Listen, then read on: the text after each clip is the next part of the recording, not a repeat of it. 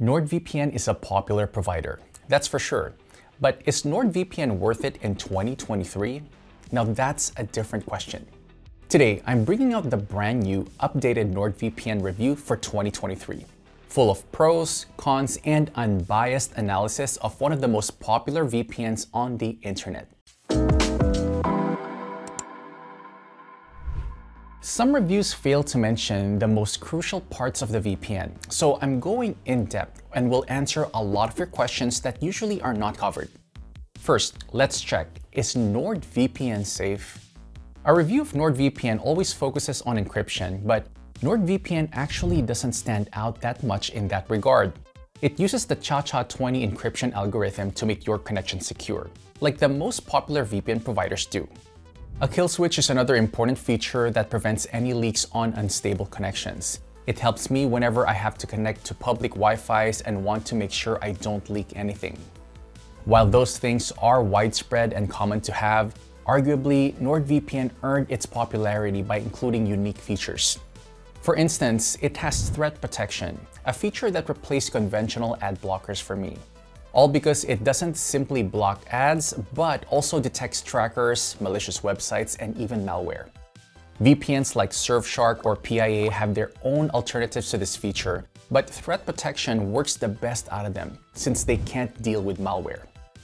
I could continue talking about features for a while, but there's an issue I must address in this NordVPN review for 2023.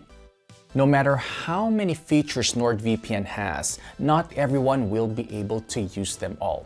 Some essential features are only available on Windows or Android. If you want to use split tunneling, it's unavailable on iOS devices. However, there are also things everyone can benefit from, like RAM-only servers. These are special servers that can't retain user data. This means that you don't have to worry about servers leaking your data elsewhere. At the end of the day, privacy is a big deal, and NordVPN's dedication to it has always been apparent. After all, it's located in a very privacy-friendly region. Even after the merger with Surfshark that is now located in the Netherlands, NordVPN's jurisdiction remains unchanged. Additionally, NordVPN has an audited no-logs policy. It's always nice to have proof that NordVPN does not sell your data. Now, I'm not quick to forgive and forget. NordVPN did have a breach about 3 years ago, but there's no denying that. But after looking at all the improvements NordVPN made since, starting with the bug bounty program and ending with specialized audits, I'm willing to believe that NordVPN can compete for the best 2023 VPN spot in terms of security. All in all, NordVPN ticks all the boxes for me as a security-focused provider. And if you want to try it out yourself and save money, I have deals for NordVPN subscription in the description below. Now, let's discuss the first thing you see when you download NordVPN, the UI. Personally, I think NordVPN's UI has some cool elements that other VPNs could adopt. Take the map, for example. Being able to see where I'm connecting and how far it is, I think it's a nice touch. Then again, the default look is customizable, so even if you don't like it straight from the bat, you can adjust it to your preferences. And yes, I use light mode, don't judge me. But even so, NordVPN's UI is clean and to the point. I personally think it has an edge over some of its competitors like ExpressVPN or CyberGhost, whose design is overly convoluted in comparison. But let me tell you, there's one thing that NordVPN doesn't do: explaining. While every feature has a description of what it does, you will learn about that only if you go to the settings and look up every single thing. Casual users will never realize they are passing on an ad blocker or some other neat feature. Maybe they will even wonder how to use NordVPN immediately after the NordVPN download. NordVPN doesn't explain the tricks to maximizing performance either.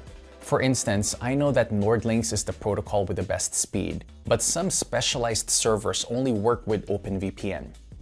You can take a look at the NordVPN speed test for yourself.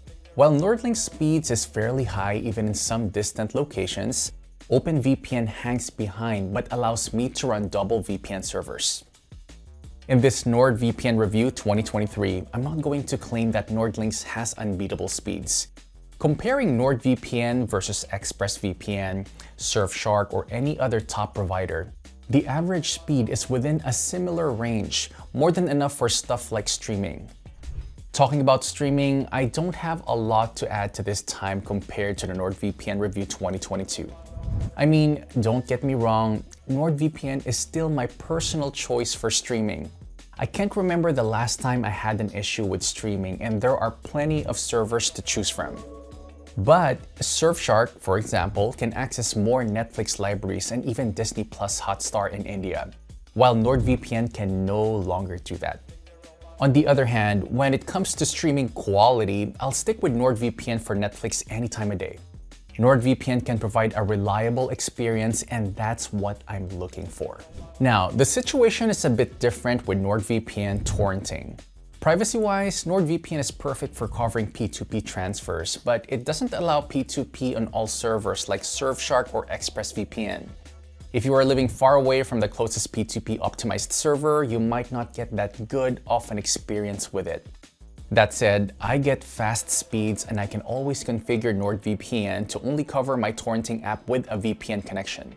However, I would prefer to have port forwarding instead to boost my performance.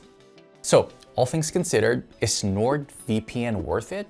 I think it is. With all the security and privacy potential, even that price tag seems fair, especially if you look for a long-term commitment and use NordVPN deals. Considering that a single NordVPN account is enough for 6 devices, that's not a bad value. Amongst the best VPN providers I use, NordVPN has to be one of the safest for anything.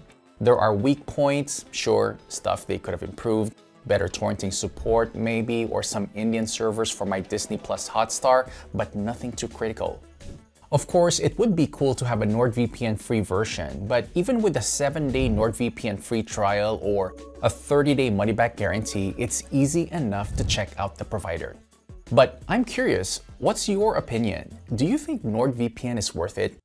Did you use the NordVPN coupon code I left in the description? Try them out. The current deal is the best one I've been able to find.